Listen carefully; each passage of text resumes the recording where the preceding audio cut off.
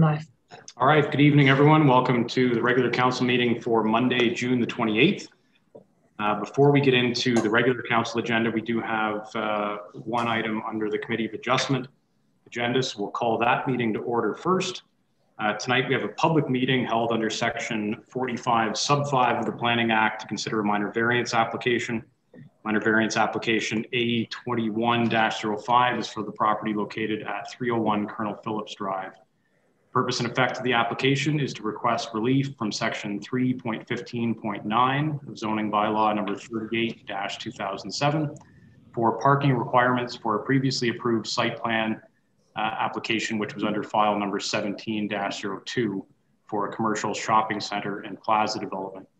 The application is seeking relief from the parking regulations to permit a parking standard of 1 space per 19.1 square meters of floor area, whereas the zoning bylaw requires 1 space per 17 square meters of floor area for a shopping center. I'll ask the clerk for the method of notice for tonight's public meeting. Notice of tonight's public meeting has been advertised in local media sources. Notice is posted on the town's website, and property owners within a 60-meter radius have received notification. Okay, thank you.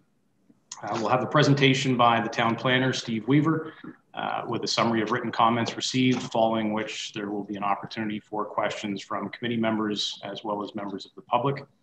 So with that, Steve, I will turn it over to you to present your report. Thank you, Mr. Chairman. I do have a few brief slides just to present the application. Let me just bring that up.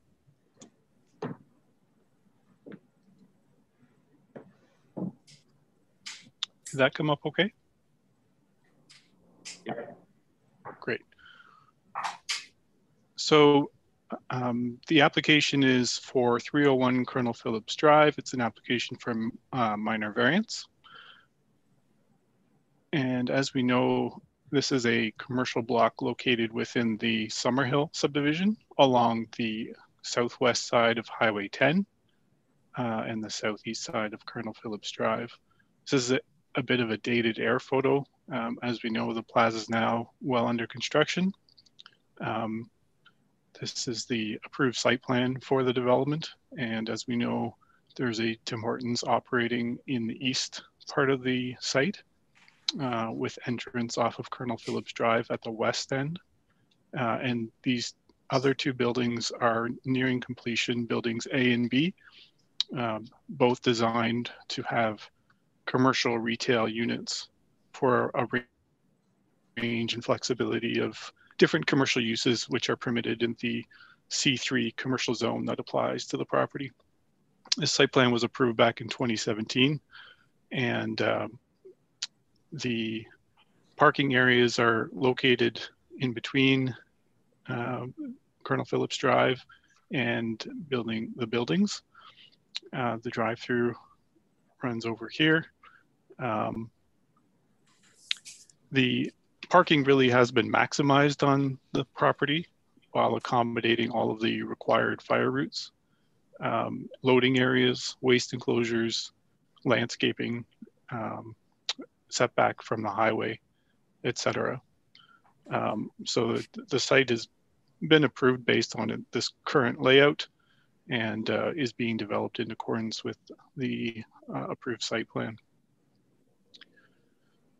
As the tenants started to lease the various units available through the buildings A and B, what the owner began to realize is that the assumptions made in calculating the parking supply and parking provision on the site at the time of site plan approval is undersupplying the mix of uses that are proposed to lease the various uses because of the differing parking standards in the zoning bylaw. So the parking standards vary by use. So retail stores have a different standard than restaurants, as an example. And due to the nature of the tenants that have been secured by way of lease for some of the units, the parking requirement for the units that have been leased so far is almost as much as is available on site for parking.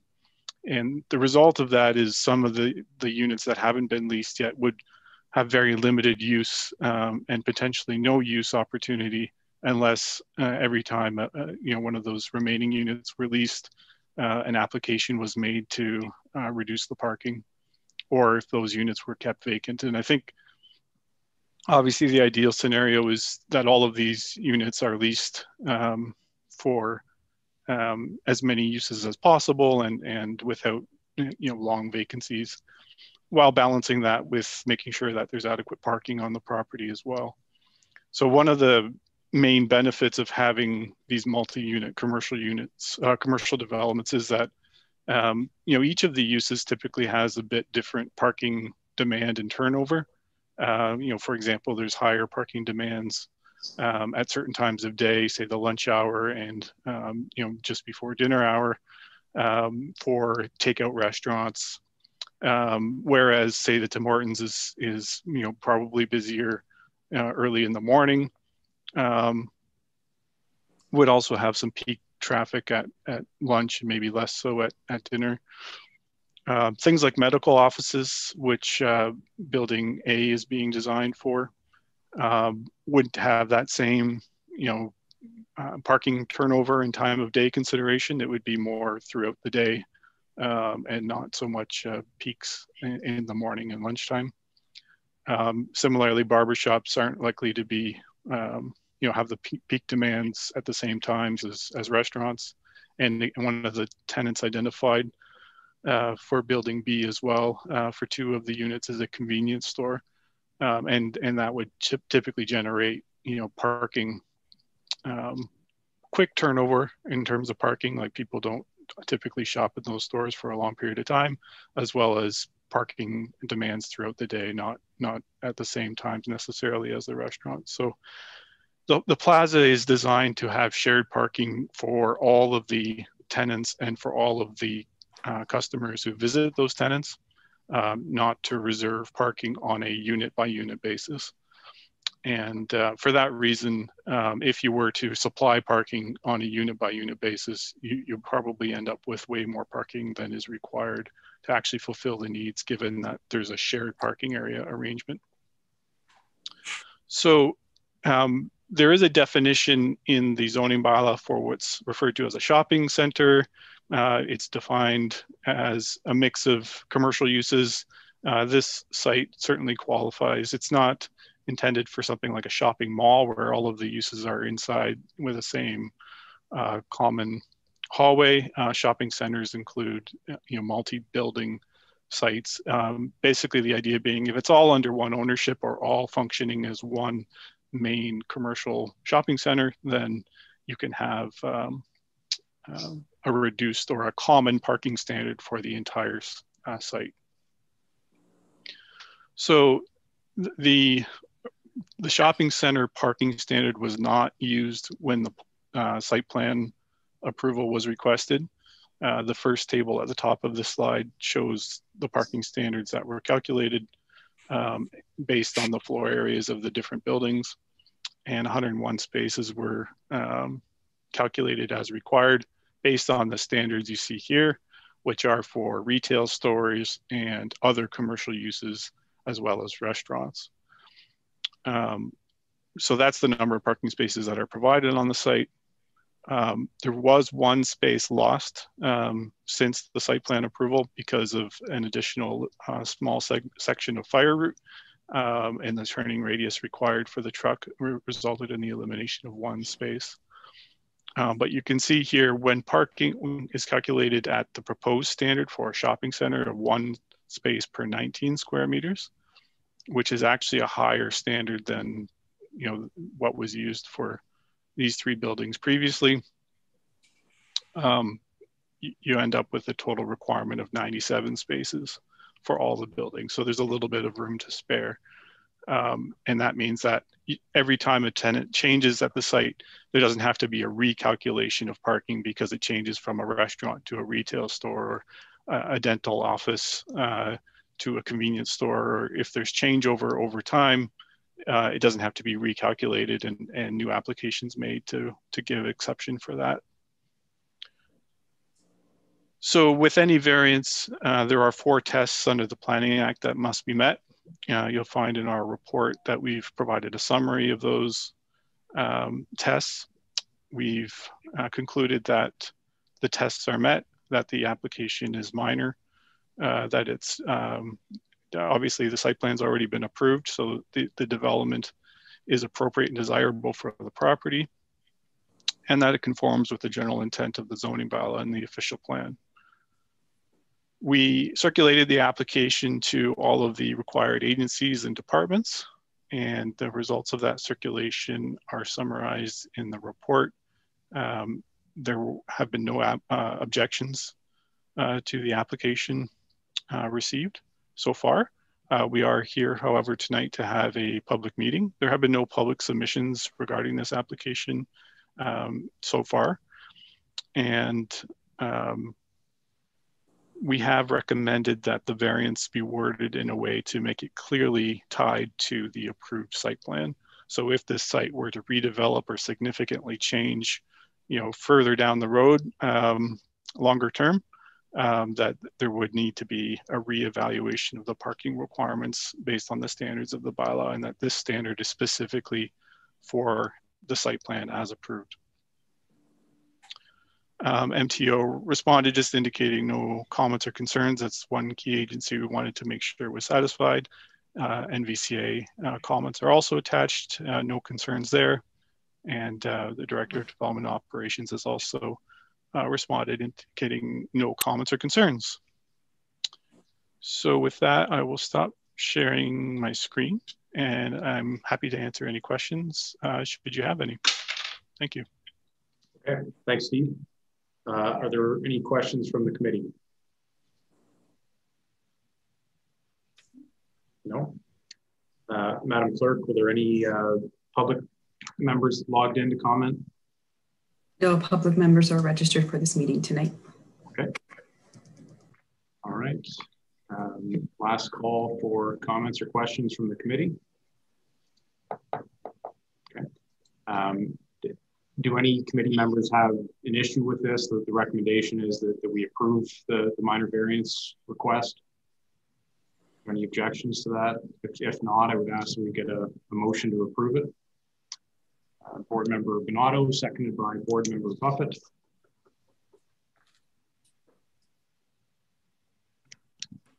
Okay, so the motion will read, after considering the application, the committee is satisfied that the request is desirable for the appropriate and continued use of the subject property, maintains the general intent and purpose of the zoning bylaw and official plan, and is minor in nature. Accordingly, the committee resolves to grant the request. The minor variance is granted in accordance with the site plan provided to the committee and attached here too, only to grant relief from section 3.15.9 table 4, parking space requirement table, which requires a minimum number of off-street parking spaces at the rate of 1 space per 17 square meters of gross floor area for a shopping center, to permit a minimum number of off-street parking spaces provided at the rate of 1 space per 19 square meters of gross leasable area for 3 commercial buildings, and having a total combined gross floor area not exceeding 1,931 square meters in accordance with an approved site plan. Any further discussion on that? All in favor? That's carried.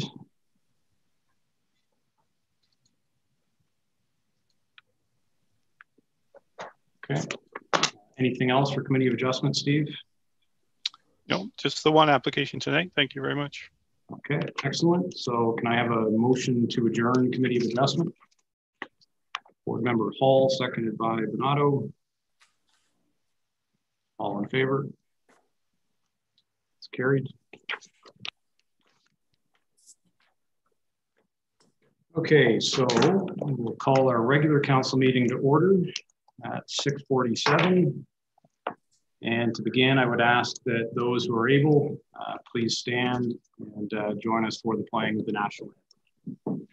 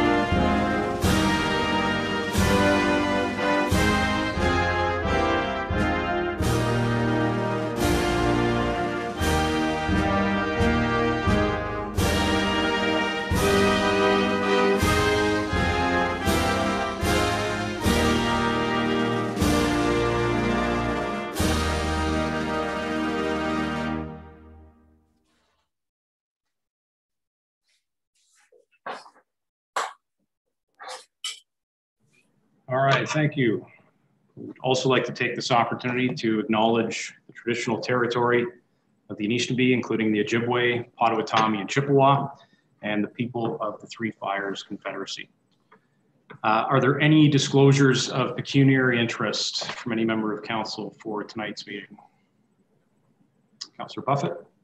Yes, in the regular agenda, item number 4 in the report from the CEO regarding fee waivers, the third item, request from the Rotary, Shelburne Rotary. I'm a member of the Rotary Club, so I'm declaring a conflict.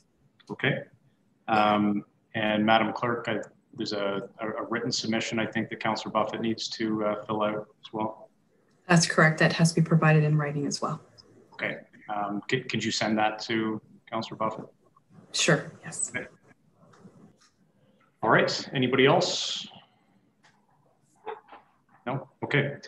All right, get a motion to approve the minutes from the Committee of Adjustment and regular council meetings held June 14th. Deputy Mayor Anderson, seconded by Councillor Fegan. Is there any discussion on either set of minutes? No. Okay. All in favor? That's carried. Okay, that brings us to public question period. I know we have at least one question, Madam Clerk. Yes, we've received a question from Lauren Dunlop. It states, will you be canceling Canada Day celebrations? Will you be putting the money you usually spend on fireworks towards something that could support Indigenous folks or a town initiative to better follow the TRC or do better in terms of Indigenous people? There's a second part to that as well. Mayor Wade Mills said that not much action has been taken yet towards the Truth and Reconciliation Commission's mini-PAC's recommendations because they don't want to rush to implement policy in a knee-jerk or haphazard way. Since the TRC came out 6 years ago, I would like to know how much longer will we have to wait to see changes? Reminding Council the Indigenous people have been waiting over 150 years for changes, specifically on the easy ones to implement, such as recommendation number 57, where government is called upon to provide education to public servants on Indigenous history, the UN Declaration of Indigenous Rights, and many more. Thank you for letting me submit my questions. Okay, thank you. So I did have an opportunity to engage in some dialogue with Lauren over the weekend online, and I'm glad she followed up with some follow-up questions tonight. I'll take each in turn. In terms of the first question with respect to Canada Day, I think the gravity of the situation requires a slightly more nuanced question than simply do we cancel Canada Day or not. And we will be opening this up for discussion during council inquiries, which is the very next section on the agenda after this, so that we can talk about it as a group. For my part, though, let me just say that I do certainly agree that a typical sort of event for Canada Day, as in years past, complete with fireworks and celebratory fanfare, would not only be tone deaf this year, but I think it would also be disrespectful and narrow-minded. While we consider that thousands of our Indigenous brothers and sisters are hurting and grieving right now. So with that in mind, I do think that July 1st this year can actually provide us with a bit of a unique opportunity. I think that we can certainly still acknowledge in perhaps a quieter, more understated way the good that this country has and still does represent, while also fully and properly acknowledging and reflecting upon the very deep and lasting shortcomings that we're still wrestling with. And I think we also then can consider, what each of us can do to be better going forward.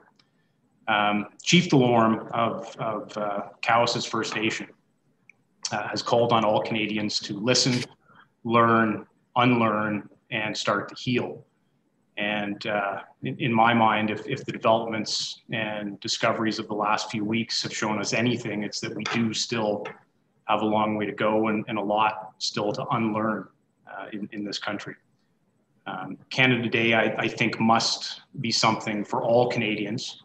And quite frankly, any true celebration can only be achieved, in my mind, when all Canadians are able to fully take part in that. And so I think this year, you know, apart from quietly reflecting upon what we do have to be thankful for, you know, what we do have to be proud about as Canadians, we should, all of us, spend the day trying to resolve in our own minds what each of us can do to listen, learn, unlearn, and start to heal. So as I said, we'll talk about this in some more depth in a few minutes. In terms of the second question about the Truth and Reconciliation Commission recommendations, I did have the opportunity during my discussion with Lauren over the weekend to share with her some of the more notable steps that this council has taken, which I think are important ones, including the simple land acknowledgement, which we just read. We were one of the very first municipalities in Dufferin County to do that, and I'm proud of the fact that we took the lead on that. We've also named several streets in the new Emerald Crossing development after Indigenous names and in recognition of Indigenous culture and heritage. Specifically, though, with respect to the Truth and Reconciliation Commission recommendations, she's right. You know, these came out, you know, about 6 years ago. And they were actually, I guess, during the first year of the last term of council. And 6 years is a long time to pass without any action taken. But I think Lauren and anybody else who's watching tonight who's taken a keen interest in this will be happy to see that there is a notice of motion that's been prepared and will be tabled later on in the agenda. So we'll wait and discuss that at the appropriate time. Were there any other questions submitted, Madam Clerk? No, sir. Okay. All right, so that will move us right into council inquiries. So as I said, I do want to discuss as a group the Canada Day discussion. So I'll lead it off and then we'll open it up. So I spoke with Councillor Fegan earlier today. Sorry, Councillor Fegan, are you actual chair of the Canada Day Committee? I am, yes. Okay, yeah, thought so. So the event that has been planned this year, and I just want to make sure that we're all kind of starting from the same, you know, basic set of facts. Lauren had mentioned, you know, the reallocating the budget for fireworks. The event that's been planned for this year is a toned down event to begin with. There was no fireworks display that had been planned. There was no budget set for that. But what the committee has been working hard to plan is a family drive-in movie night at Fiddle Park. Now, in discussing with Councillor Fegan, there had been some earlier discussions and plans, I think, to have a virtual fireworks display before the film commenced, and we've talked about maybe changing that slightly, and instead of doing a virtual fireworks display, I think what we're going to do is do a tasteful acknowledgement and message followed by a moment of quiet reflection. In terms of the actual budget, and Carrie or Councillor Fegan step in and correct me if I'm wrong here at any point, but the cost of the drive-in movie has been generously sponsored by Flato Developments, and I think the town's contribution in terms of public funds was less than $40, I think $37 and change. Yes, it will be minimal, and in-kind services for just for public works, staking out the area and garbage and cleaning the washrooms and that. Okay. So unlike in years past, there is no big town budget that has been dedicated for Canada Day festivities or fireworks or anything like that. The other thing that we've discussed today, I've asked town staff about the possibility of lighting up Town Hall in orange for Canada Day and some days following. And I know staff is working at this point to see if that's a possibility.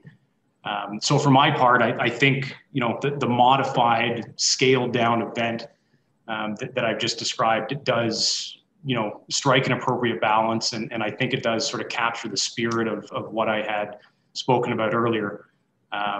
But I certainly do want to hear from the rest of the group. So with that, we'll open it up and have a discussion about this. Councillor Fegan. Yeah, I think I'd just like to echo your same sentiments that Mayor Mills. The idea of having a low-key event still go forward, but certainly acknowledging the events in just recent past. In my mind, it may not mean a lot, but it's trying to take steps forward in a partnership that is bringing everybody together, which in my mind is what Canada Day should be about anyway. And having the acknowledgement about and the moment of silence for these unmarked graves, I think is very, very important. And also gives an opportunity for those of us who may be turning a blind eye to these kinds of atrocities to actually sit down and reflect on this. So I think it could be a benefit in disguise in that sort of a sense. So I'm still firmly believe that having something small go forward with that inclusion would be very beneficial. Okay. Anybody else? Councillor Wagner? Yes, thank you very much, Mayor Mills. There's really not a whole lot, I guess, that I can add as, you know, both yourself, Mayor Mills, and Councillor Fegan has said it quite fully, I guess you could say. So I just would sort of echo those comments. And, you know, I feel that the same type of behavior, you know, where we need to continue moving forward. And although it's a small step, at least it's a step, right? We don't go forward if we don't move our feet forward. So I think that, as Councillor Fegan suggested, a smaller scaled down type event with acknowledgement and a moment of silence is a start. Thank you. Deputy Mayor Anderson. Thank you. You know, you use the word, Mayor Mills, or words, tone deaf. And so I'm happy to hear, and I'm sure the community as well is happy to hear, that we are going to take a more responsible approach. I certainly don't believe that the event should be canceled, but as Councillor Fegan and Councillor Wegman has pointed out, we could use this as an opportunity to strike the right tone and the right balance. And I believe, Mayor Mills, I think you'll probably be doing a message, maybe a video message to that effect, you know, at the beginning of this celebration that we're scheduled to have. So I think as long as we demonstrate that we're not tone deaf and that we're striking the right balance, I think the community will appreciate that. But I also want to speak to the letter or the email that was submitted with respect to, if we were to cancel it, you know, would we use those funds to facilitate initiatives that would support our Indigenous community? And you spoke to some of the initiatives that we've taken, and certainly that's not an exhaustive list. What I would encourage Ms. Dunlop, if she's watching or will be watching later, or to any other community member, is that the Town of Shelburne and council and staff are certainly open certainly to suggestions as to how we can improve, and feedback is always welcomed. And I'd also encourage Ms. Dunlop, if she's watching, to, if she has suggestions, to speak directly to our Diversity and Inclusion Committee, as that committee is also very open to initiatives and ideas as to how we can make our community better. So by no means the steps that we've taken is, again, an exhaustive list. We're certainly open to taking more steps forward to make sure that we have that reconciliation that is well deserved at this level. Thank you. Good point. Anybody else? No. Okay. All right. I do think some other members of council do have some inquiries, so we'll move into that phase now. Councillor Wagner. Yes, thank you very much, Mayor Mills. Actually, I guess this sort of ties in with what we've been discussing just recently here. So I had an Indigenous community member reach out and provide a few suggestions and things like that as what we could do maybe as council or as town representatives as a whole.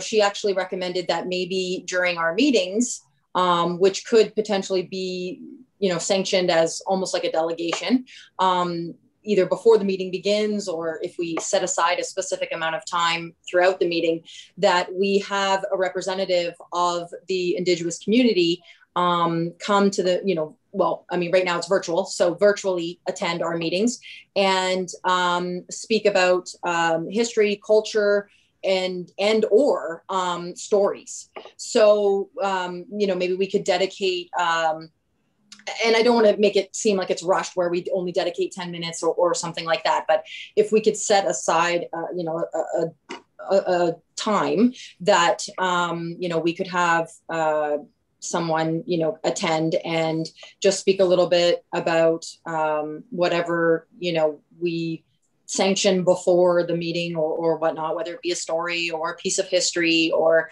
even if it's local history and speaking about that. So I thought that was a pretty neat idea in order to educate not only ourselves, but anyone who would be watching or attending. It doesn't even need to be every meeting. It could be once a month, whatever we could come up with, right? But yeah, just something in that nature in order to further, honor those who were here before us. Okay. So I don't know how, I don't know if we have to make a motion for that or if we want to discuss that at a later time, or, we would obviously need to reach out to, Indigenous community members and leaders around us in order to facilitate that too. So I don't know if I leave that with town staff. Denise? Thanks, Mayor Mills. So that would fall within an educational component. So if you would like us to come up with what format could best meet those priorities, we can certainly come back to you on how that would work, whether it's a standalone special meeting or it's incorporated into certain meetings throughout the year, and then how others could be invited to provide information based on a set of criteria. We can certainly put that together. Okay, I think that would be wonderful. Okay. I have a few more, but I don't know if somebody wants to go ahead of me, or if you just start. Yeah, we'll. Okay. Okay. So my next one, I guess, is just a quick sort of question about the CIP and when we're going to be formally adopting that.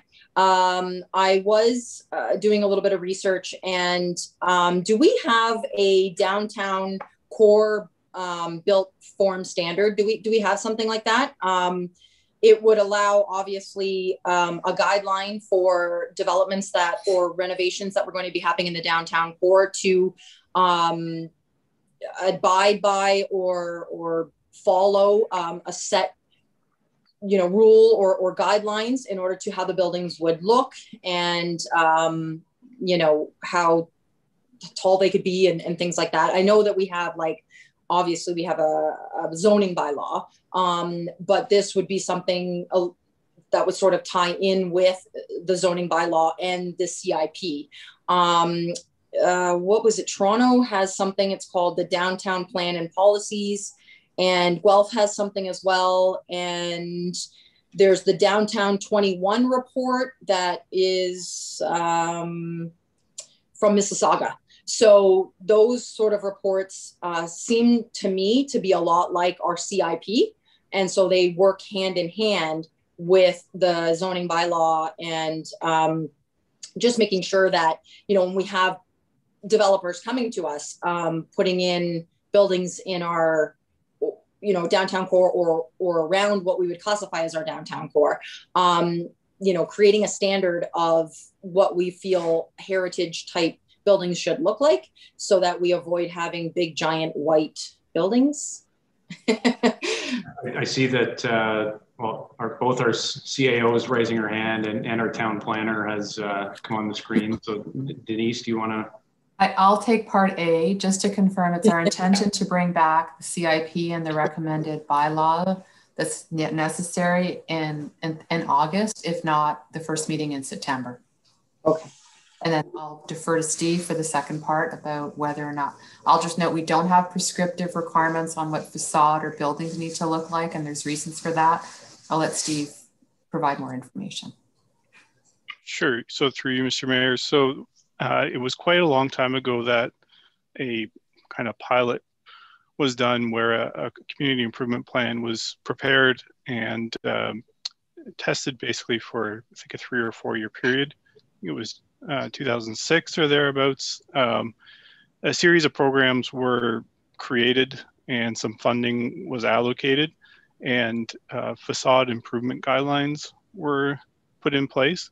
Now, the program and guidelines were really designed not to apply unless somebody was seeking funding assistance for their improvements. So it was like an incentive program. If you wanted to make improvements to the front of your building and you wanted some financial assistance with that, you could get such financial assistance or relief from costs from the town if you met those guidelines. There wasn't any, for that 4 year period, there wasn't any uptake to the program. So money had been earmarked and budgeted, but nobody really took advantage of it. So it's really a long time coming to bring that back to the fore through the new CIP. Just before meetings went virtual last year, we had earmarked a March 2020 meeting to bring forward the final CIP with a bylaw specifically defining the community project areas that the CIP would apply to, as well as the types of incentive programs that might be offered and some budget related considerations. So based on discussions with staff earlier today, the goal would be to try and bring this back for the August meeting with some greater definition on the incentive programs that would be created and when budgeting might occur for those programs. Okay, so is there a way that we can create something, that is a little bit more definitive and applies to all, not just those who are, I guess, asking for funding or whatnot? I mean, I would think that, if places as large as Mississauga and Toronto can have specific set guidelines as to how they want their downtown core to look, that we could do the same thing, right? So I'm just hoping that maybe that's something we can look into implementing and creating. For sure, and we can comment further on that when we bring the CIP forward. Because I haven't looked at the CIP document for a while, since we were going to bring it forward last March, and it does have some design guidelines in it. So they may not be as specific as council wants in terms of design guidelines for building improvements in the downtown area. There are some limitations on what the town can do as it relates to controlling or architectural control within the downtown area. The Planning Act says you can require sustainability measures and that kind of thing, but you can't dictate the kinds of materials and colors that people use.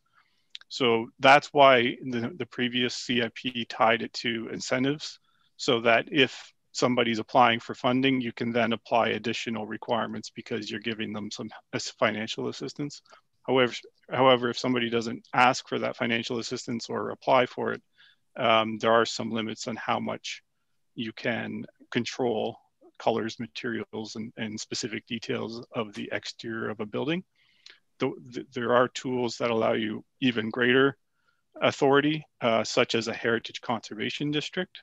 Now that's under the Heritage Act. You'd have to do a heritage conservation district study and then enact a specific bylaw giving you authority to require greater design guidelines and restrictions through architectural control.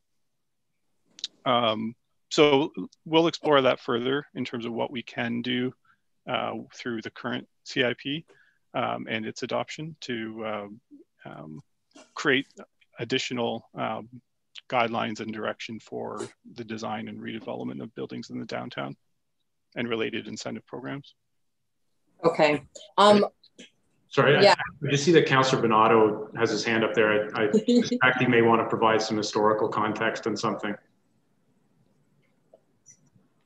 Actually, I wanted to correct Steve. On the 2006 incentives, we did have the Jellycraft building that they applied for. There were a few buildings that applied for it. Secondly, we did look at the what do you call it? Historical conservation area for the downtown core way back. And I know council did not want to pass it to restrict at that time. So I'm hoping that it does come back.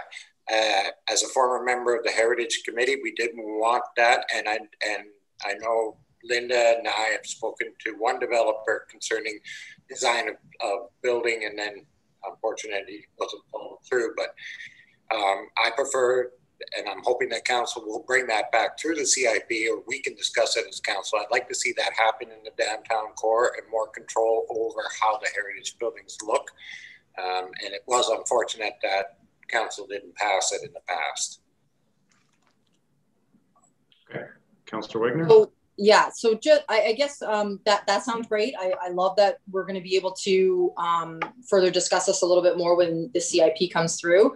So I guess my sort of follow-up question to that is there any way to actually create a specific bylaw that would speak, you know, to the upkeep of buildings? I know that we have the property standards, but something that is a little bit more specific to, you know, making sure that vacant buildings are maintained through, you know, their windows being washed and the facades of their buildings being maintained. You know, we don't want to see any, you know, chipping and painting, you know, falling off and you know, stone that needs to be replaced. You know, maybe is there a way that if they've been vacant for more than 6 months, that they are required to put something in the windows, like a wrap of some sort that would have historical photos, so that when you drive through the town, you're not seeing these empty storefronts with either nothing in the windows dirty, or brown paper taped over the windows. You know, we're trying as it is with now the resurfacing of the roads and the you know, doing the pavers and Jack Dowling Park. You know, we really need to now look at these buildings and how they are perceived as people drive through our community. You know, not only visitors, but people who live here, who haven't invested, you know, their families here. So, is there any way that we as a council can create an actual bylaw that would speak to the upkeep, maintenance, and like I said, you know, the abandonment of some of these storefronts, and be a little bit more, you know, or have a little bit more control, I guess you could say, as opposed to just property standards as a whole?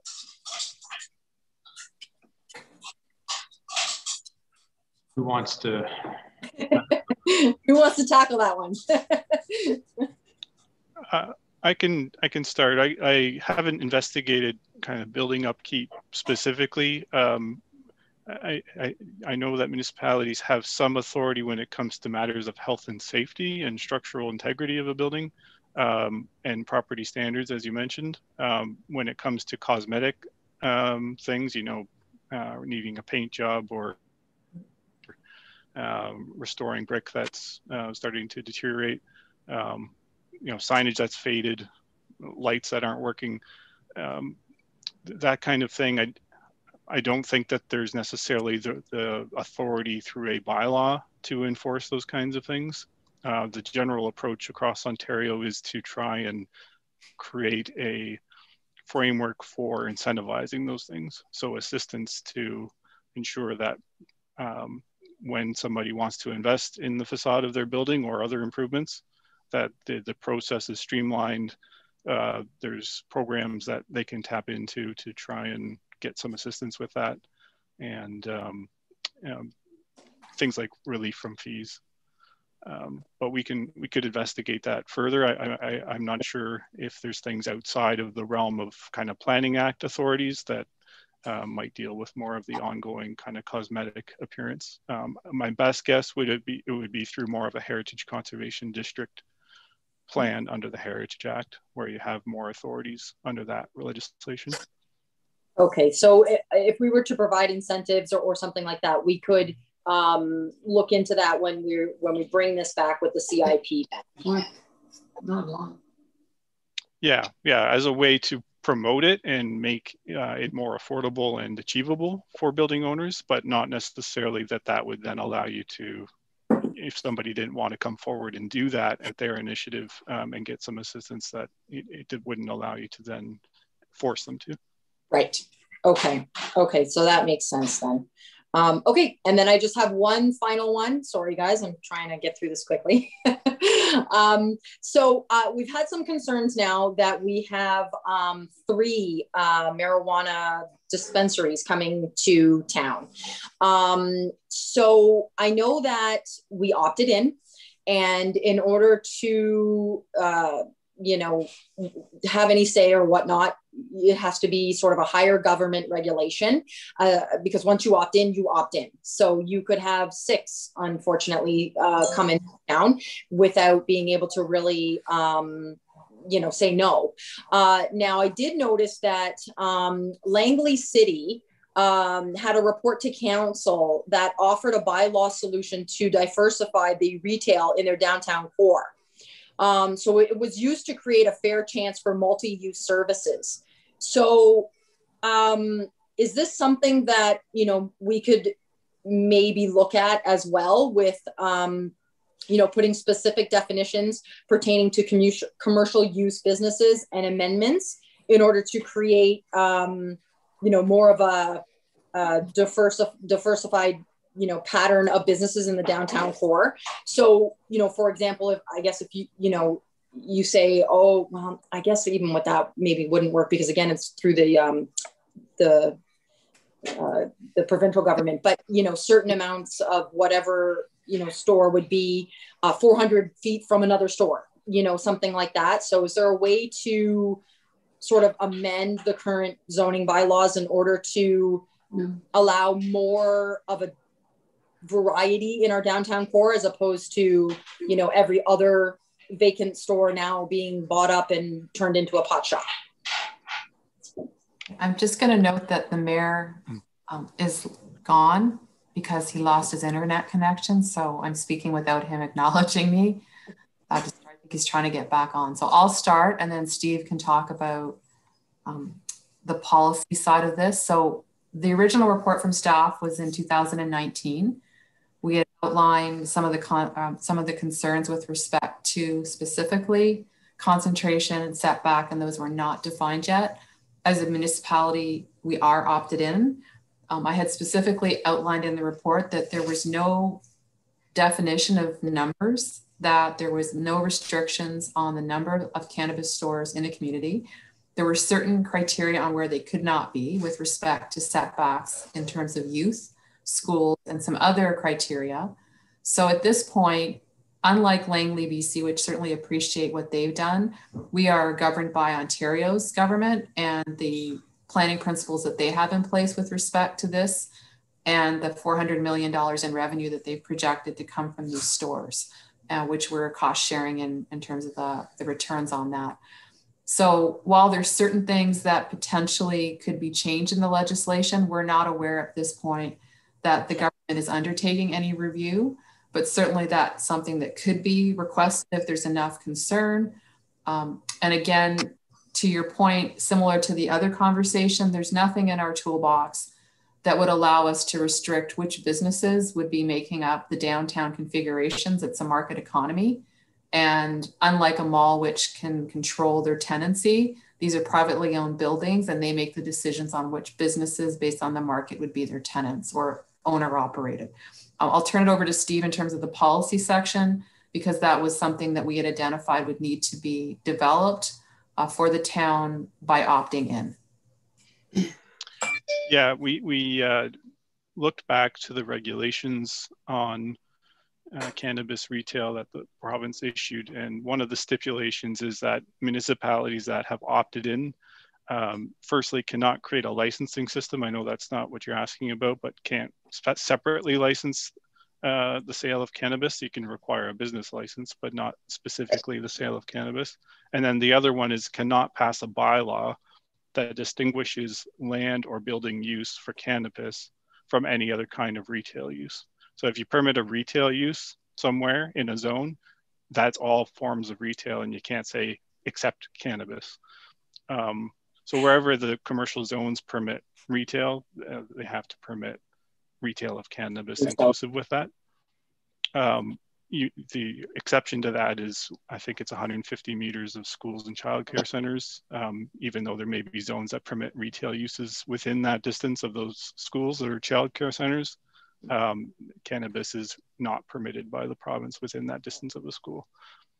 The closest parallel I've seen in Ontario to what you're describing for Langley, BC is industrial areas, for example. Some municipalities will say you can have a gas station and convenience store at the edge of our industrial area, but you can only have one in this entire area. Really to protect the land, say, for true industry and manufacturing, but recognizing the edge of the area might be suitable for, something that's more commercial. In the downtown context, you could take the whole downtown and say, within this entire area, the maximum floor area for this type of use shall be X. And that way you won't get a proliferation of that use, or you're limiting it to an upset limit. But you, as I say, you'd have to do that for all forms of retail generally. You couldn't do it, X floor area for a furniture store, an X floor area for clothing, an X floor area for cannabis. You'd have to do kind of retail generally. Everyone. Yeah. Okay. Okay. Thank you so much. I think that's it for me. Is Wade back on? No? Okay. All right. Councilor Bernardo, please go ahead. My question is in regards to the our property standards bylaw. When is it coming back to council for review? I know we spoke about it at the last meeting, and I've got complaints coming at me regarding some properties within town, and the fact that our bylaw officer just driving around could see them without being blind. So I'm just wondering, when is it coming back? So through the Deputy Mayor, the Council passed a new bylaw, property standards bylaw in 2019. And so again, that goes back to property standards being reactive, and a formal complaint is required in order to act upon them. I understood that, but I understood at the last meeting it's going to come back to council because we wanted to review it again.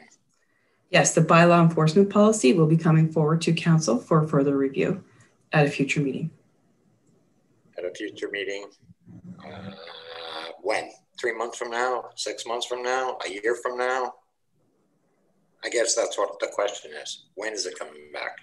That's at council's discretion of when you'd like to have it come back. How about we have it come back within the next two or three meetings, if possible? I can probably accommodate a September meeting. Thank you.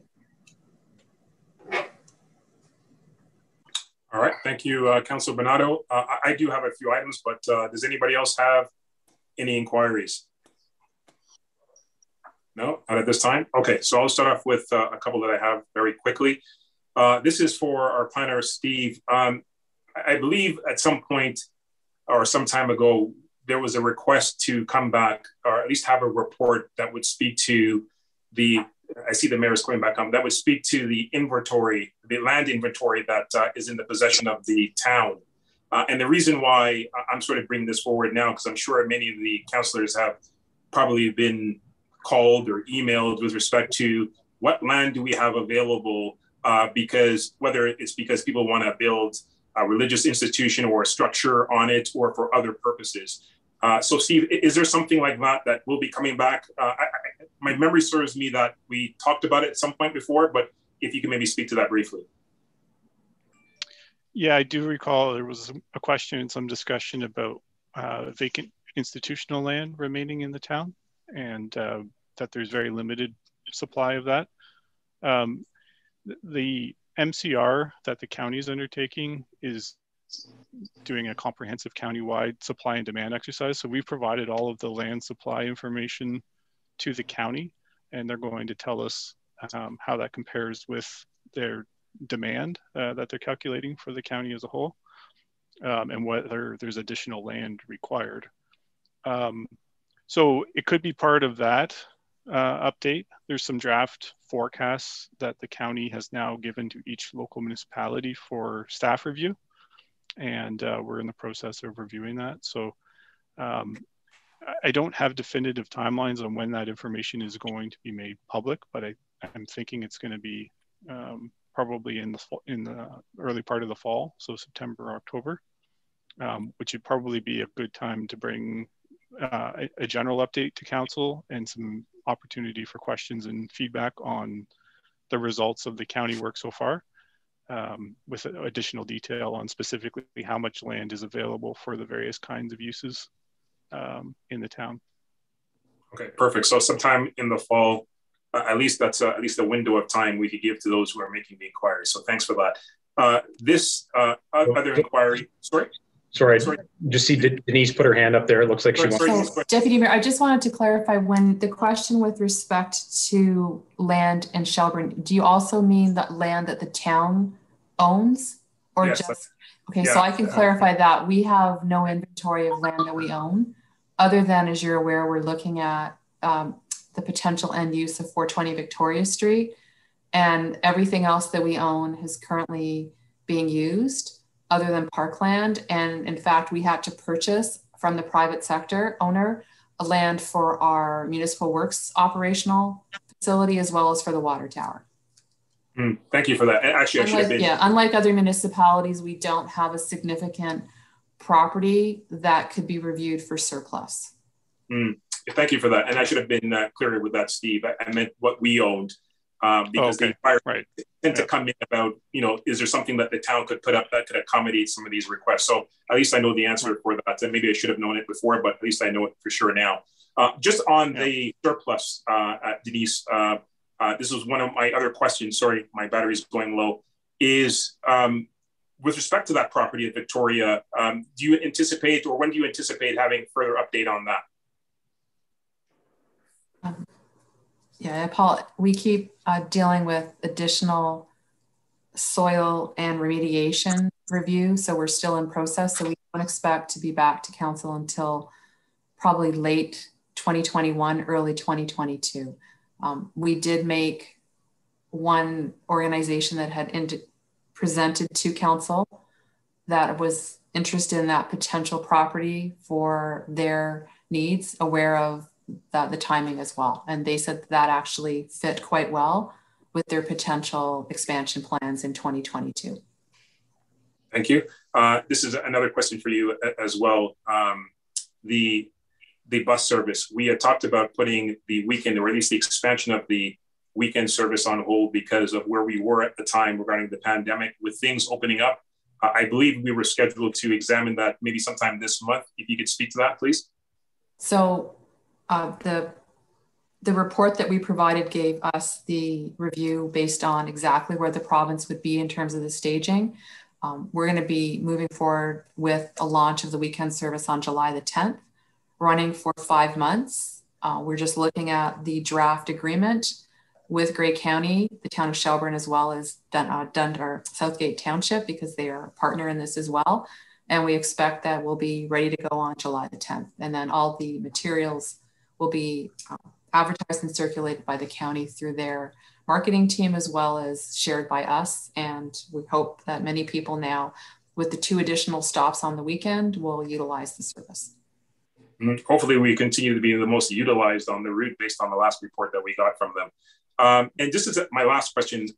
Denise, maybe you can answer this one too. Is I know that we are about to embark on a park master plan discussion. I just forgot when we're going to engage in that discussion. If you just tell me that quickly. Certainly. Our original expectation is that we would have been started by now. And we're going to come back in July with an update, just because we did actually meet today on a project timeline. So I'll just give a brief overview. The public consultation was impacted, obviously, because of COVID. We can't do public consultation by virtual means, but it's just not as effective. So we're hoping that we will now launch the project in the fall of this year.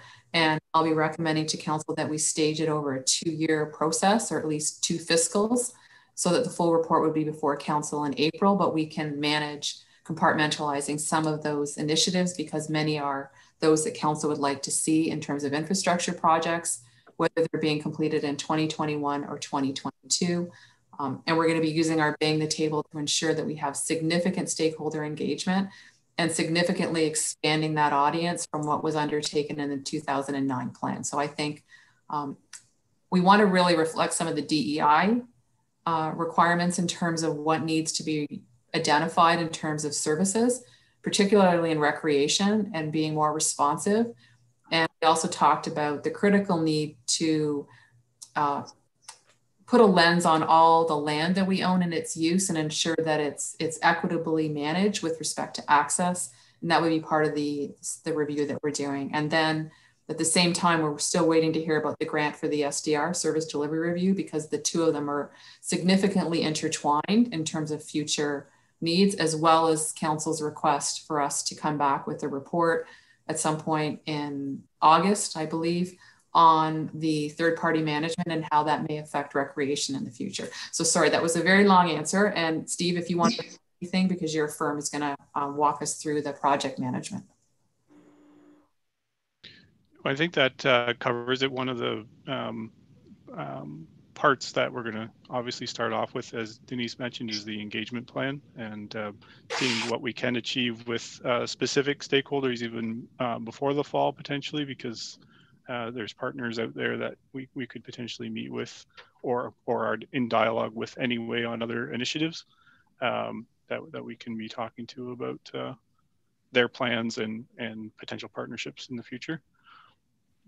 So we're gonna develop a more detailed work plan on how we roll out the awareness of the project and the opportunities for everybody to participate. Okay, thank you. I'll officially turn the chair back over to the mayor. Thank you. Thank you. I'm sorry about that. I had some technical difficulties and had to change locations here, but it seems to be resolved now. Any other inquiries? No? Okay, so we can move into reports then. So the first report is something that's back on the agenda from a previous meeting. And this is with respect to the proposed telecom tower at 713 Industrial Roads. It looks like we have some different options to consider. So Steve, do you want to sort of guide us through what excuse me, what they've come up with in terms of alternatives? Certainly. So it's generally summarized within my report P 2021-26 in the agenda package. The recommendation there is essentially the same as at the prior meeting when this was considered, which was on May 10th, with the addition of 5 different options on the various potential height and style of the tower, which is there for council to discuss and provide direction on. So we've worked with the applicant and Mr. Dom Claros is here, I see as well tonight, to specifically determine if there are more viable options for the tower height and style to have it fit more appropriately within the urban context. So my report provides a little bit of commentary about that. Obviously, we haven't engaged any specialists in visual impact assessment or anything like that, but I think the images that the applicant has provided through the renderings are helpful. They illustrate obviously the different heights of the first 3 options, with the original proposal illustrated in the first view with a 50-meter tri-pole tower. And you can see how you know, it's certainly still very visible as you get down to the 45 meter and 40 meter height. But at the 40 meter height, you know, depending where you're looking at it from, it's not projecting significantly above other overhead infrastructure that you see in the image. And then the two different styles, alternatives identified with what's called a slim self-support, which basically means it's more like a tripod. It's wider at the base and gets narrower as you go towards the top, kind of like a hydro tower. And then the monopole option, which is basically just a single consistent diameter pole from top to bottom with a 40 meter height. In addition to the images, we had some discussion with the applicant about whether there's any possibility to integrate a community feature such as a flag or something, basically to help disguise what this pole is for or to make additional use of it. However, the only type of pole style that can support a flag is the monopole. And in order to use that style, they can only go to a maximum height of 40 meters. And at that lower height, it's 10 meters lower than the original proposal. And they need the full, you know, 5+ meter top area of the tower to put the antenna on. So you can't have the flag up where the antenna are. If the tower could be higher with that style, it might work, but because you have, you know, the antenna at that top part, it's not really available for a flag. So in general, from my own assessment and based on discussions with staff, we thought that the 40 meter you know, monopole or the 40 meter tripole are most in keeping with what you would find in an urban area, where these have to be located in an urban area and reduce the visual impact. But as I say, the 5 options are there for council to provide direction on. Okay. So if there's any questions about the report or any of the visuals, I'm happy to try and answer them for you.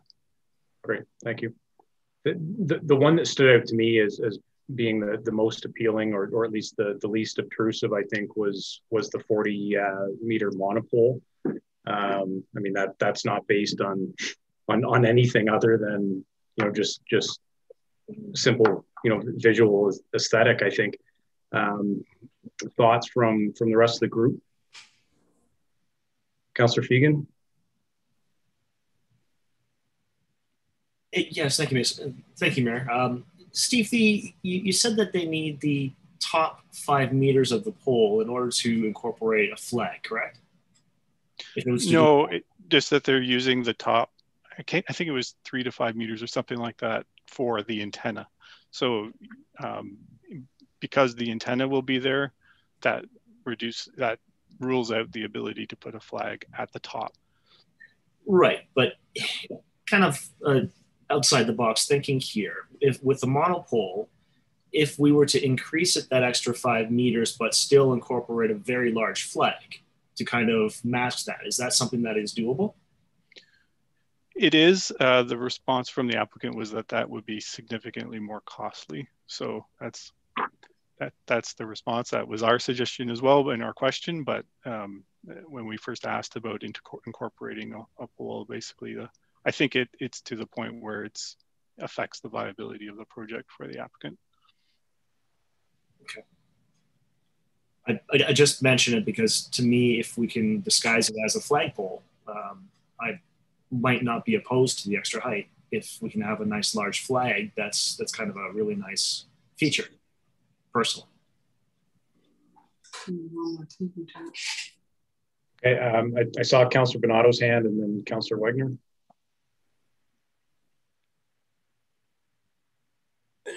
Just, I was sort of thinking the same as Councillor Fegan about increasing the height, but just another thought. Is there, at the lower level, is there other things like a flag or other things that can be put at a lower level rather than the higher level where they have to put the communication or antennas?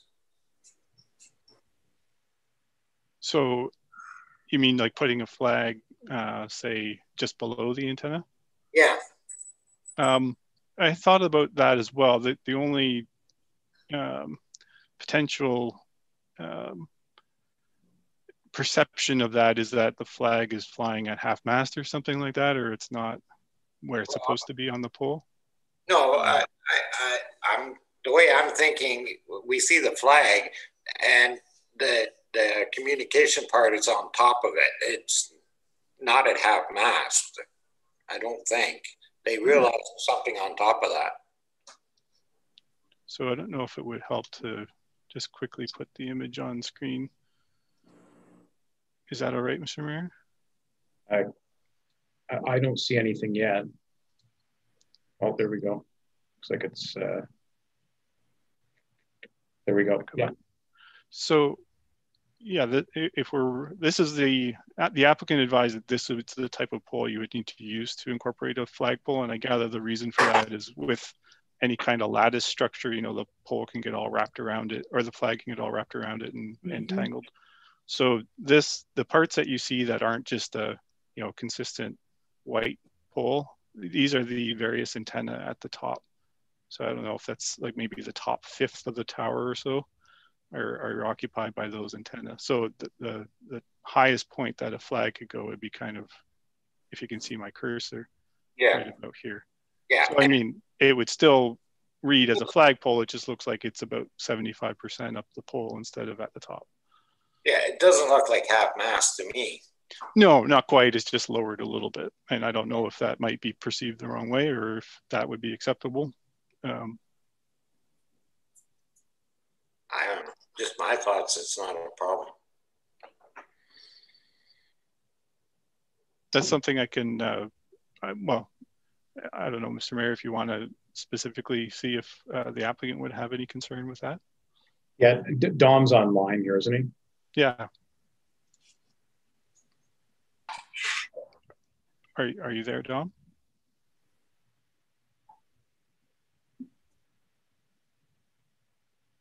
Online, but he's not with us. He's here. Okay. Yeah. So Dom, did you hear Councillor Bonato's question?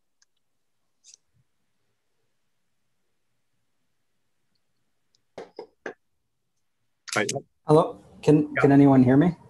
Yeah, we can hear you. Okay, awesome. Yes, so sorry, it was saying that the host, oh, okay. Perfect, sorry. There we go. When they stopped the video and then restarted, it gets all messy. Yes, I did. So putting a flag below the antenna is certainly an option. It was near the top of the pole that would not be an option because we would need the elevation in order to accommodate the antenna and the wireless internet equipment. Lowering the pole by 10 meters made it so that we had to work to engineer the way the carriers could put their antennas and the wireless internet service providers could put their antennas on the pole so that there would be maximum sharing in each bay or each kind of section. Usually a carrier takes about 3 to 3.5 meters of space on a pole of vertical height. And just working to make sure and ensure that the way they would position their antennas, we could fit multiple carriers at each level so that there'd be room at the base or lower down below the telecom carriers for 1 or 2 wireless internet service providers who want to provide wireless service to the more rural, community. And so underneath that, we would certainly be able to put a flag. If that was something, if that was the direction council wished to proceed with the style of pole. Okay. The clerk just sent me a note suggesting that we could check with federal flag protocols to make sure that that's not putting us offside with any sort of formal protocol. I literally just did a bit of a sketch on the picture that was included in my agenda, and I mean, simply from an aesthetic point of view, I don't think it looks terrible being under the infrastructure. I mean, it's pretty clear that the antennas and whatnot that are at the top are sort of different from the rest of the pole. So, but I think we do well to check and make sure that we're not running afoul of any flag protocols. But at least if that's an option, and I mean it's logistically possible, that's good to know at this point. Councillor Wagner. Yes, thank you very much, Mayor Mills. Yeah, I guess that was just sort of my sentiments as well. Walter kind of covered what I was thinking of potentially suggesting as well. You know, I like even Councillor Fegan's suggestion there too. I know that, you know, you did speak to the cost factor. Is there any way to potentially divulge that amongst the carriers that you're going to have on the tower? So if it does increase the fee a little bit, that each one of them is sort of separately, you know, billed, but equally billed in order to sort of recoup that potential extra cost. You know, at the same time, you know, the beneficial point to that would be a little bit taller, right? So at that point, you know, maybe signals will be better or whatnot. But I definitely, I think if we have to do anything in the location that it currently is in, I think in order to multi-use this and to get, you know, the community on board where it doesn't look like an eyesore, I think a flag, you know, attached would be our best bet. Thank you. Okay, and anybody else? Any strong preferences amongst the 5 options? No? Okay. Does anybody want to make a motion?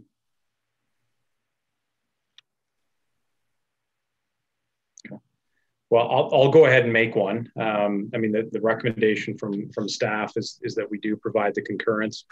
As I mentioned, I'm sort of partial to option 5. So with that in mind, I'll make the following motion.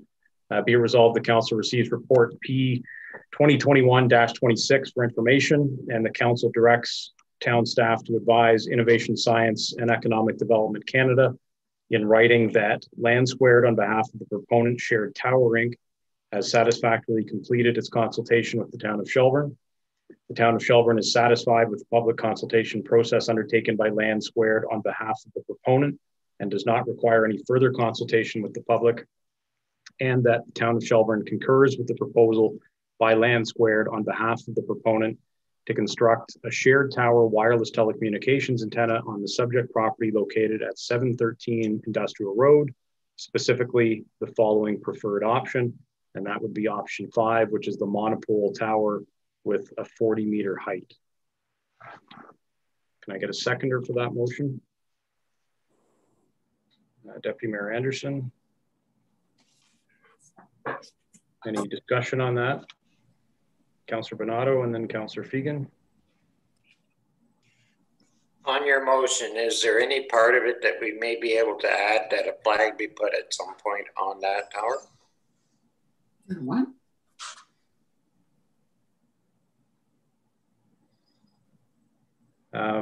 Could we go so far, Jennifer, as to say, I'm wondering, and that a flag be located below the antenna hardware, subject to confirming that such placement will not contravene federal flag protocols? Does something like that make sense? Does that satisfy your concern there, Councillor Bernardo? Yeah. Okay. Deputy Mayor, are you okay with adding that as an amendment? Okay. Councillor Fegan? Councillor Bernardo hit the point that I was looking for. Perfect. All right. Any further discussion? Okay.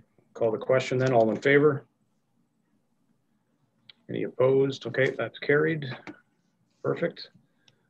Thanks, Dom. Thanks for taking the time to rework that and come back with something that I think is certainly going to be more acceptable in the eyes of the community. So I appreciate that. Yeah, and thank you very much for council for meeting us again, and the first time, and Steve and Jennifer for all your help. It's been a pleasure working with everyone. Great. Thank you, sir. Okay, take care. Okay, next up is another report from the town planner regarding the final approval of 900 Main Street East.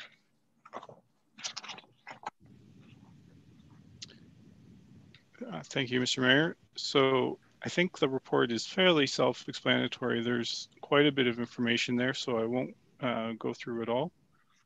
The purpose of the report is really to bring this subdivision to its final point of approval.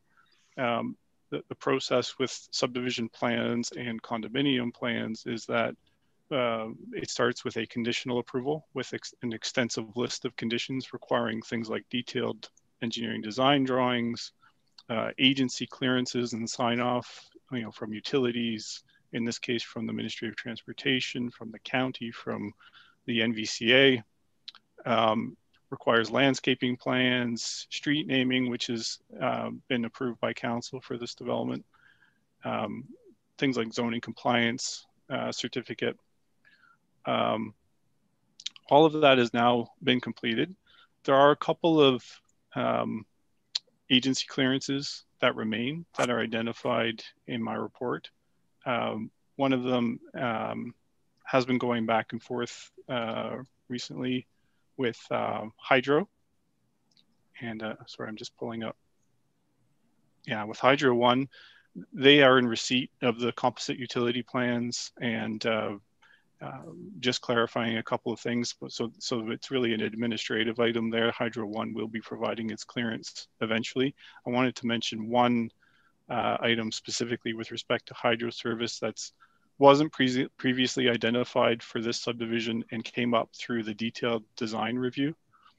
If you can bear with me here, I'm just going to quickly put the plan on screen.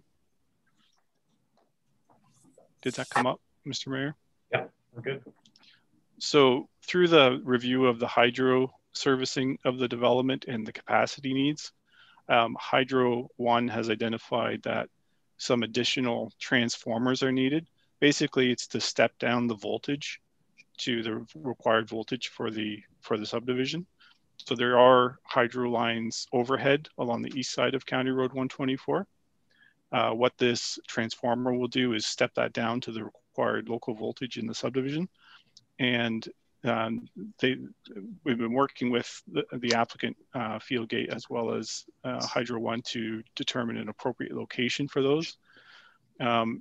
Hydro One has identified that for these specific transformers, they actually need a small block of land that they will take into their ownership.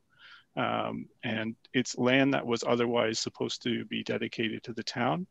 Now it will be a very small area of land. Block 222 is the large wooded area where the Besley drain flows through the site. All of that environmental land will be conveyed to the town. You can see this kind of dashed box up here.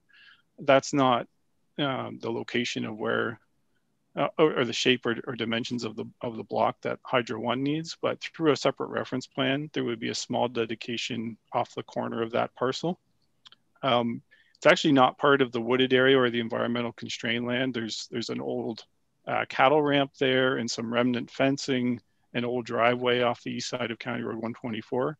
So we've reviewed that with the county and for the purposes of a little utility block, they seemed like they would be okay with access. So that's where Hydro One is proposing to put some of these, basically it's a pad mount transformer, those green hydro boxes that you see along the side of certain roads. So I just wanted to raise that. That's why Hydro One has been separately identified as still requiring a clearance, and that we're working with them to finalize that detail. The process there would be after the plan is registered, we would seek to ensure that that little block has been surveyed and conveyed to Hydro One before the town receives the rest of the block. That will avoid any unnecessary administrative work whereby we would have to dedicate it from the town to Hydro One after the fact. For the Nottawasaga Valley Conservation Authority, they require a copy of the executed subdivision agreement to provide their clearance. Stop sharing my screen here. And you may recall, I think it was May 31st when council authorized the subdivision agreement for this development. We're still putting the finishing touches on that with final lists of drawings and so forth, minor details in the agreement, but that will be executed in short order. And so that will allow the NVCA to provide their clearance as well. I've itemized throughout the report all of the various conditions that this development is subject to and explained how they've been addressed or will be addressed through the subdivision agreement and other mechanisms. And since this report was filed for the agenda, the owner has provided a certified copy of the subdivision M plan that I just had on screen. So it's certified by their surveyor, JD Barnes, as well as by the owner of Shelburne 89 Developments Limited. So everything is in order. As I say, there's a few things still being tidied up in the subdivision agreement for it to be executed, a couple of agency clearances. The purpose really of bringing the report forward at this time is to ensure that when those last items are in place, staff have the ability with council's blessing to give the final approval on the plan so that it can be registered. Following registration, all of the streets and environmental blocks and parkland and so forth will be dedicated to the town. All of the commercial, stormwater, mixed use and future development blocks will be created for the various functions that they serve, and all of the lots for the residential uses will be created so that the owners can start to pull building permits. The first building permit that, well, really there's two building permits that we expect probably in the month of July. One is for the sanitary pumping station that's under construction, that the underground work for that has been done. And the other is for the new food land on the commercial block. So things are moving ahead with development, and the site plan agreement has been authorized for the larger commercial block as well as of the last meeting. We've obviously consulted with all the various agencies. There's been extensive engineering reviews as well, and that's just summarized in the report. So I've attached a copy of the plan as well as the clearance letters received. And if there are any questions, I'm happy to try and answer them. Thank you. Okay, thank you. Any questions for Steve or any concerns? Councillor Bonato? On the hydro block, Nottawasaga, they know about that being dedicated from the town to hydro? Not yet, but as soon as we have the details from Hydro One on exactly where they're locating the block, we've advised them that we will be sending that to the NVCA to see if they have any comments or concerns, because that part of the property, although it's not close to the water course and not within the wooded area, it is within their regulation limit. So it's likely that a permit will be required from the NVCA in order for them to construct those utility vaults in that area. Yeah, I'm just wondering, in case they deny or don't want it there, what other options are available to hydro? Yeah, we're hoping that will not be an issue, but that's something we will review with the NVCA. If it is, you know, they're going to have to look at other location options. But fortunately, it's outside of the protected feature. Yeah. Okay, that's just my one question. Okay. Anybody else? Councillor Wagner? Thank you very much, Mayor Mills. Just a quick question here. With this now in place, or if we vote to finalize this, when, just to refresh my memory, when is it expected that the commercial block will be ready for retail use? So they want to start site servicing in July. They would probably be started now if everything was finalized, but we're just working out the final details of the agreement and the security, et cetera. They hope to have the main tenant open in the first quarter of 2022. There may be some of the smaller tenants who can build more quickly open before the end of the year. Okay, thank you. Okay. Any other questions for Steve? Oh, okay. So, so the recommendation contained in the agenda reads as follows. Be it resolved, the council receives report P 2021-27 regarding final approval of the Shelburne 89 Developments Limited Plan of Subdivision, and the council authorizes final approval of the Shelburne 89 Developments Limited Plan of Subdivision, file number DPS 18-01, under section 51 of the Planning Act, and directs the clerk to sign the municipal approval on the Plan of Subdivision M Plan prepared by JD Barnes Limited, dated June 24th, 2021, and certified by the owner and surveyor, entitled Plan of Subdivision of the West Half of Lot 1, Concession 1, Old Survey, Geographic Township of Melanchthon, now in the town of Shelburne, County of Dufferin, and to have copies of the approved Plan of Subdivision forwarded to the Land Registry Office for registration upon execution of the subdivision agreement, and the clerk's receipt of the following clearance letters, and those are forthcoming from Nottawasaga Valley Conservation Authority and Hydro One. Can I get a mover and seconder for that? Councillor Donato, seconded by Councillor Wagner. Any further discussion? All in favor? It's carried. Okay, is that it for you, Steve?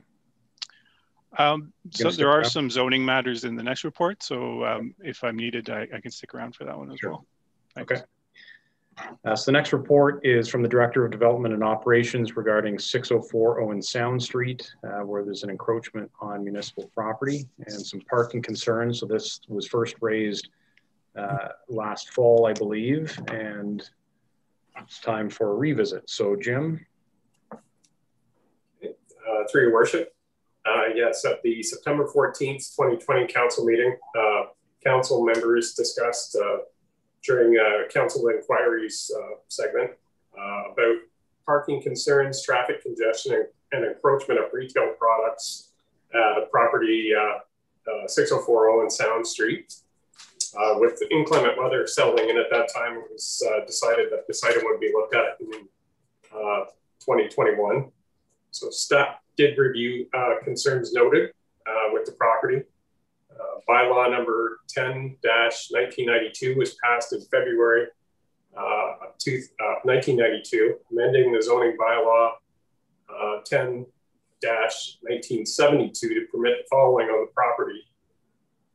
A restaurant and variety store with a maximum area of 111.48 square meters in the existing single detached dwelling, notwithstanding parking requirements of section 3.19B, parking area requirements, and section D, ingress and egress parking for spaces at 604 Owen Sound Street for commercial uses. They may have direct access to James Street. The above special zoning was carried forward in the town zoning bylaw 16-1992, passed on May 11th, 1992. And the property was rezoned to C2 when the current zoning bylaw 38-2007 was passed in September of 2007. The C2 zoning permits food store, but does not specifically permit parking spaces for commercial use with direct access to James Street. However, if direct access to James Street on the existing property prior to bylaw number 38-2007 and has continued since then, the parking configuration can continue under the original permission granted in 1992. If parking spaces are no longer provided on the property with direct access to James Street, the parking configuration is no longer permitted. Up note, the original zoning establishment established in 1992 and current zoning do not permit for permission for a type of structure or retail display encroachments on James Street right of way, nor any special permissions for on-street parking along James Street, and it must be in compliance with the town's traffic bylaw. In the summer of 2011, the Director of Public Works was contacted our town planner with concerns regarding the encroachment of the canopy, structures, and retail displays on the street. A meeting was scheduled for August 3rd, 2011, and the meeting was on site with a discussion with the owner of the retail goods and the canopy, that they were not permitted in the right of way and should be pulled back inside the property line. The owner did take some measures at that time. However, with staff turnover, heavy staff turnover in the last few years, there was no further follow-up regarding the issue since 2011, and we could find any documentation until very recently.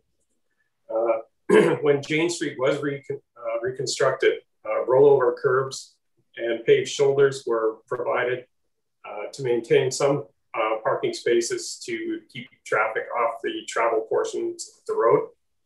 In short, any encroachments on Jane Street right of way that are limiting the safe parking of vehicles in the paved shoulder areas are not permitted in the zoning bylaw, and is completely within the town's discretion to have the retail displays removed. If any town right of way is being permitted to be used for commercial operations on the property, a permit or similar documentation of the permission will need to be considered to detail which parts of the right-of-way may be used, for what purposes, and when this may occur, and then including some kind of liability insurance there too, to make sure the town's covered in an amount of at least $2 million. As parking of the vehicles on the street, the current bylaw is silent with regards to parking restrictions on the north and south side of Jane Street between Owen Sound and Willow. A traffic bylaw amendment would be required should council wish to have parking restrictions in that area.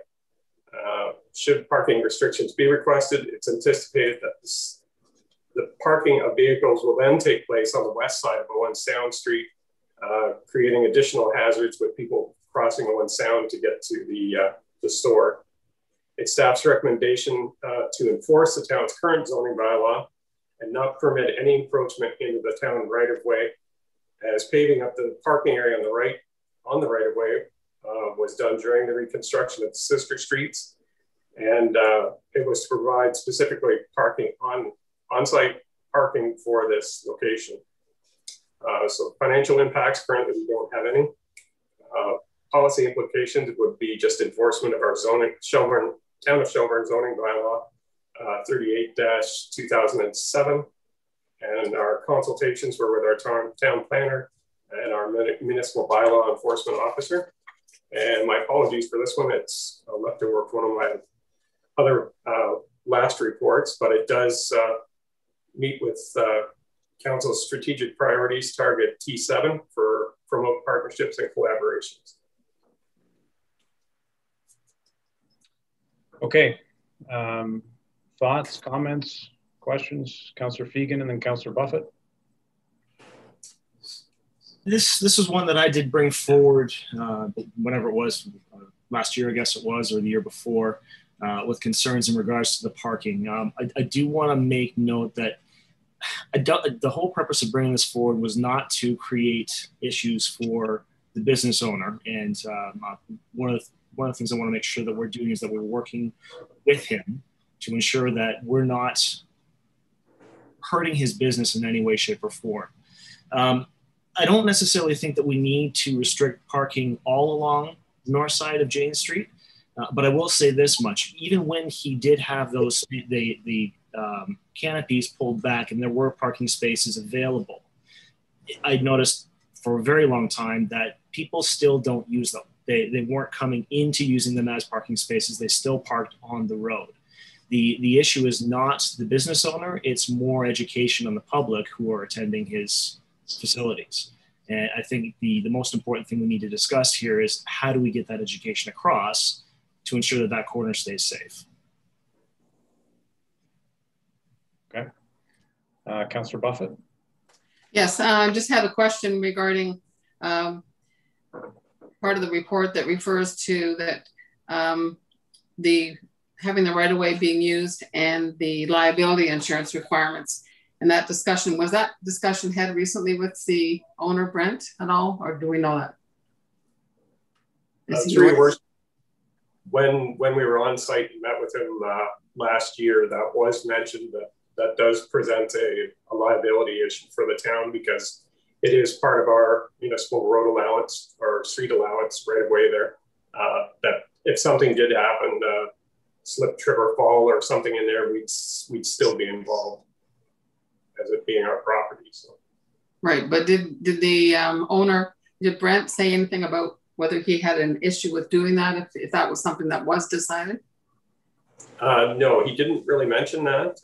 Just his concerns there that if he did have to pull back his awning and his produce, that might be the make or break for the business. So that was his main focus point. And as far as the parking goes, like with the parking across the street and where it is now, if we were to leave that the way it is that going to be an issue, or are you still suggesting that we should do something about that? Like, for example, putting some no parking signs on the side where the actual business is, and then on the other side where there's room for parking, leave that as is.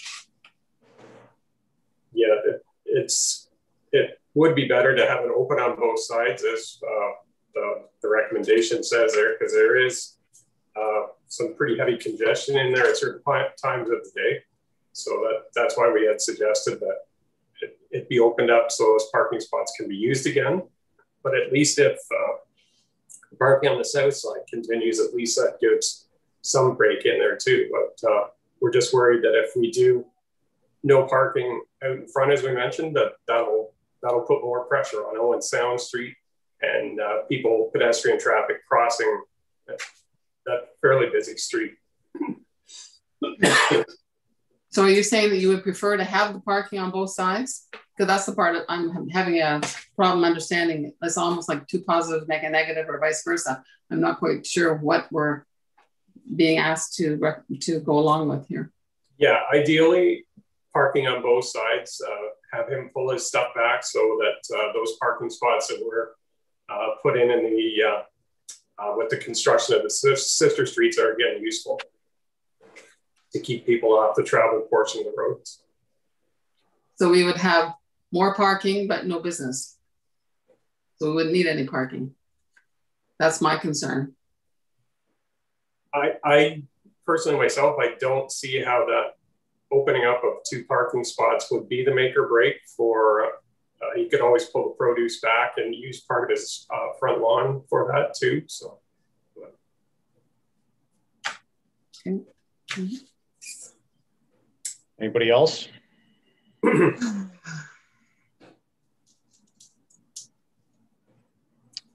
Councillor Wagner, and then back to Councillor Fegan.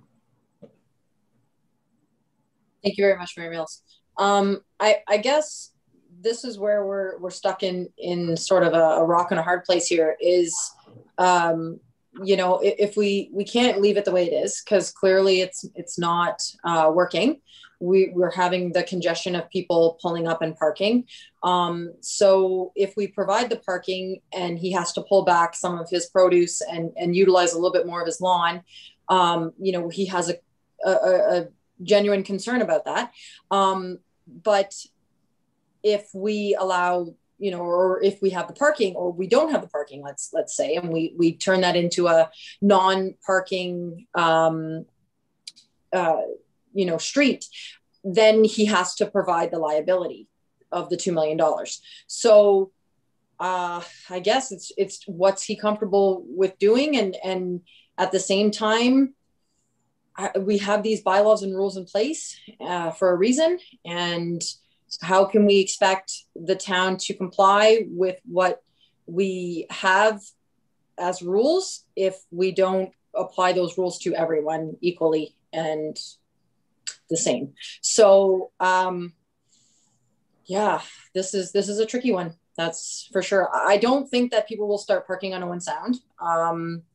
I can't speak for everyone, unfortunately, but I don't, it's such a busy road that I think that they will continue either moving forward on Jane Street and park, or they'll wrap around the business, which I can't remember what street that's called right now, and they'll park over there as opposed to parking or choosing to park on Owen Sound. But you know, right now as it stands, they're just continuing to park in front on Jane Street of the business. So yeah, I guess that's all I kind of have to say. And I'm sort of stuck with my decision as well as to what moves forward. Okay, Councillor Fegan. Jim, you have in that your presentation here, you were talking about the possibility of actually making just what, let's say that we decide on just the north side of Jane Street being no parking.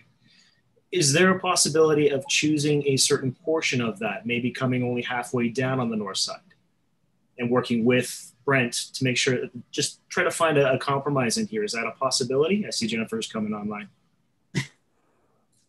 Yeah, through your worship, if that is wish of council, that is a possibility there, that you can set out a portion of the north side of Jane Street as a no parking zone. Jennifer? Through your worship, the only thing is that that's hard to define in the traffic bylaw and would provide for difficulties for enforcement.